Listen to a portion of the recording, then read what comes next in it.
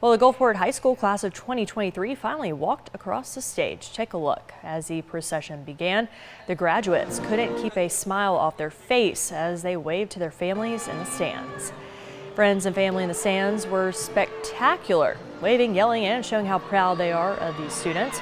Graduates in choir were able to join their classmates for one last song together, and graduates reminisced on the good times shared amongst each other during a slideshow before walking across the stage and flipping their tassels.